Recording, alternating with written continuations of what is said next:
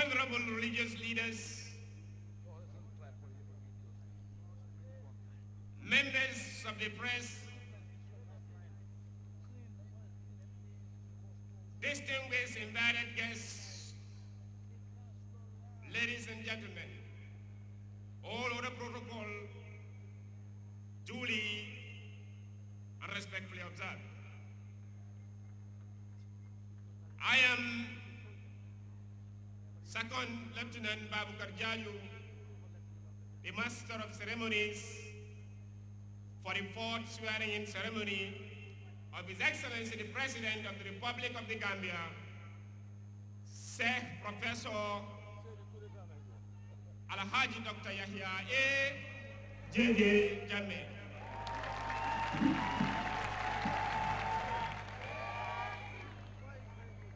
Your Excellencies, distinguished invited guests, ladies and gentlemen, I also want to recognize the President, the former President of the Republic of the Gambia, Sadauda Karaba Jawara,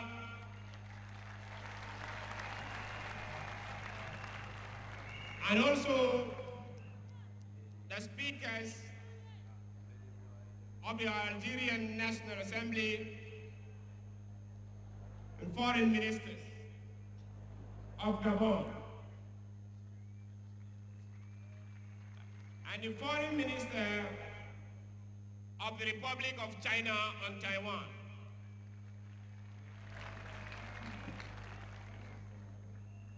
In the same vein, Your Excellencies, I would also like to acknowledge the presence of the former President of the Federal Republic of Nigeria, General Olusegun Obasanjo.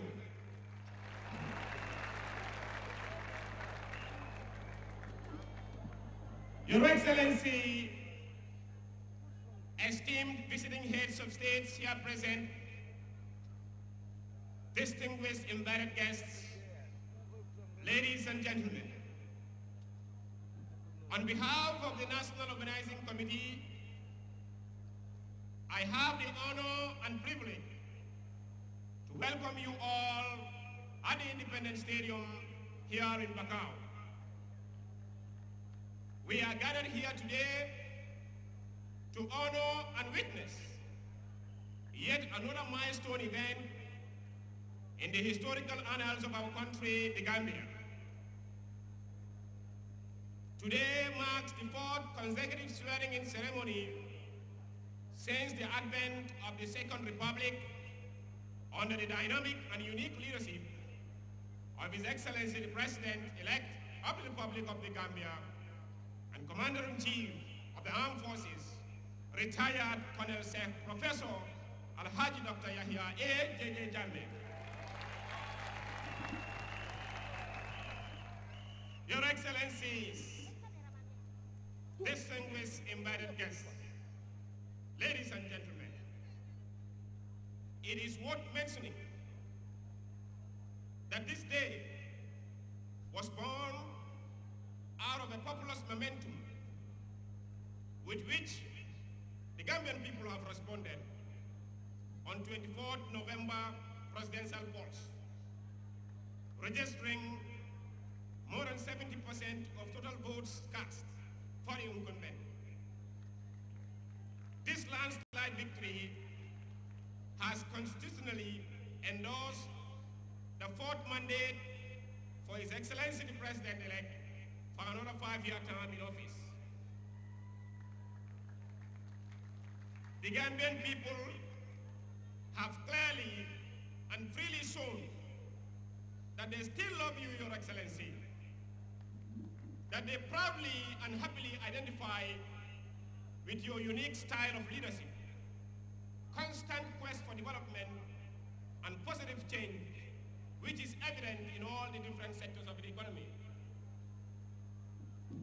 Gambians are confident not only in the glory of what they have been able to achieve together as a nation, but also in the hope that they can achieve even better with renewed commitments, patriotism, and honesty in the coming years, especially with the launching of the program for accelerated growth and employment, the PAGE.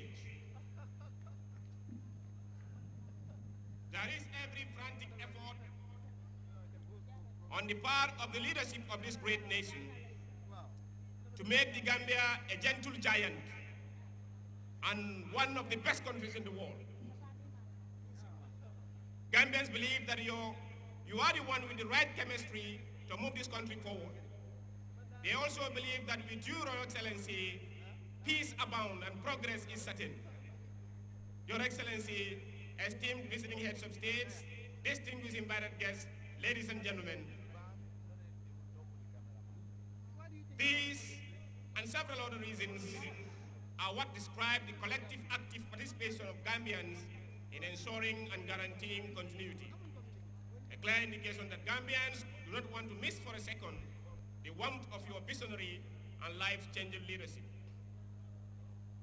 Your Excellency, I would also like to take this opportunity, with your kind permission, to announce the gathering that the 7th edition of the Ahua magazine is already on sale at $100.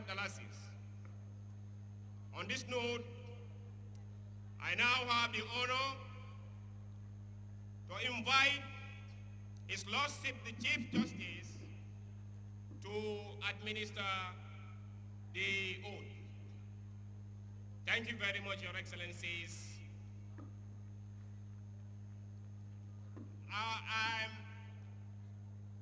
I also wish to recognize the presence of His Excellency's mother, the mother of all Gambians nation, Aja Asombi Fatu Bojang.